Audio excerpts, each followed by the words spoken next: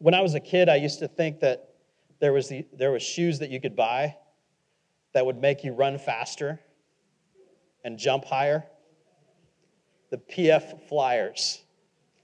But then you realize that there are no shoes that make you run faster. But wait. There actually are shoes that make you run faster. They are the Nike Vaporflies. So much so that they were banned recently from the New York City Marathon.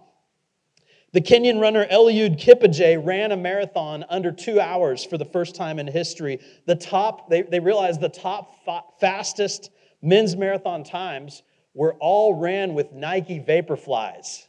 And they did some research and they realized that these shoes, they actually make you run 4% faster than everybody else. And so they banned these shoes. In a culture that's constantly inventing new ways to go faster, our third hidden habit is to remove your running shoes. Luke chapter 10 tells us a story about several people that were in a hurry.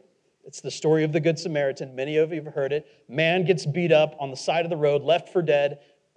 He's needing help. He's crying out for help. A priest sees him, the guy you would expect to help, and he passes by on the other side. A Levite sees him, and he passes by on the other side. Because these guys were in too much of a hurry to help the guy that was in a ditch. And then the very next story, right after that, the very next verse, tells a story about Jesus going to the house of these two women. And let me read to you what it says here in Luke chapter 10.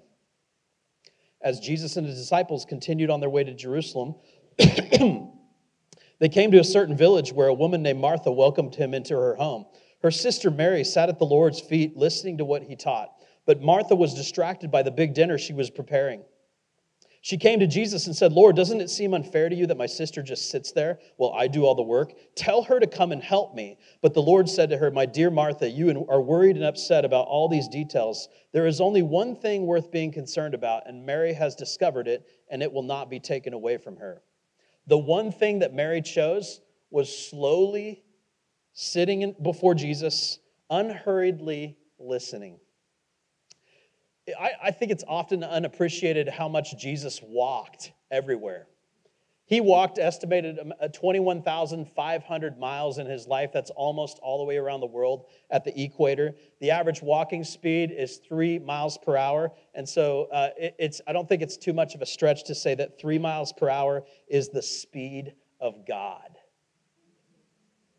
The Bible never says run with God.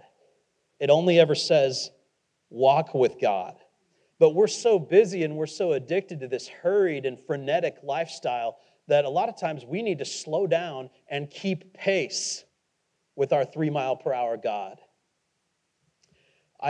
In the early 1900s, it was all the craze. Everybody wanted to get to the South Pole. And so there was a true story of 2 expeditions that set out on a journey to the South Pole. They had 2 different strategies. The first expedition said, you know what? On the days where the weather's really good, we're going to march extra. We're going to go 30 miles, 40 miles, 50 miles. And then on the days where the weather's bad, we're just going to set up camp and rest and recharge. And then when the weather gets clear again, then we'll set out and march. And the second group decided to not march any extra when the weather was nice. And they decided to not rest when the weather was bad. But instead, they decided that they were going to march 20 miles every single day, no matter whether the weather was good or the weather was bad. Which of those groups do you think made it to the South Pole? Were they English or Norwegian?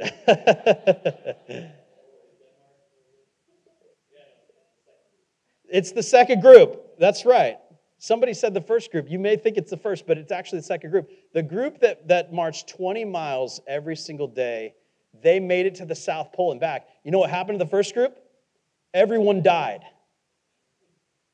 Slowing down literally saved the lives of the people in this second group. And, it's the same in scuba diving. I have a friend who's a scuba diver, and he says that you can't come up quick.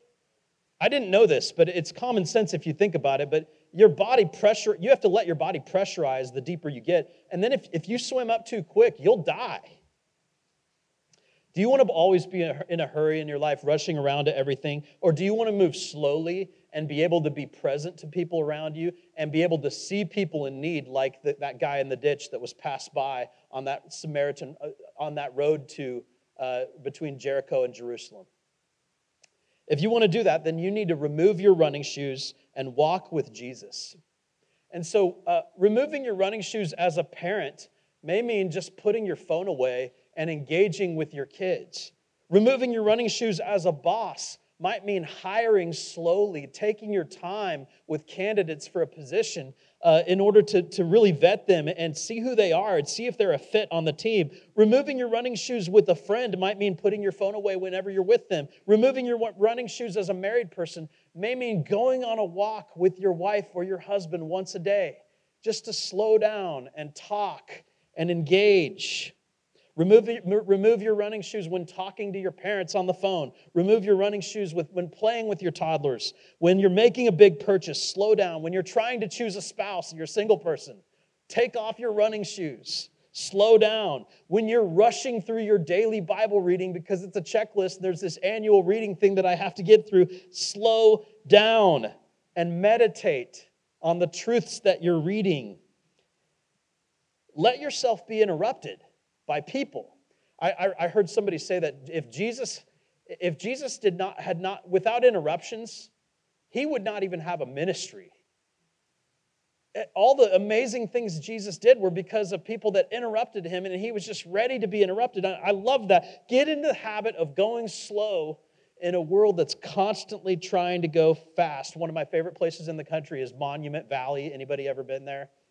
It's a desolate stretch of highway between Utah and Arizona, and it's one of the most beautiful sceneries you can imagine. There's these beautiful rock formations there, but the reason it's my favorite place is not just because it's beautiful, but because it's the place that Forrest Gump stopped running.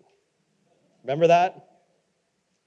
And there's all these people following him. He's run all the way across the United States of America multiple times. He's got a huge beard. There's this huge group of people following him, and he just stops, and all these people stop. And they're like, well, we gave up our lives to follow you. And he's like, I just didn't feel like running anymore. Every day before you leave your house, remove your running shoes.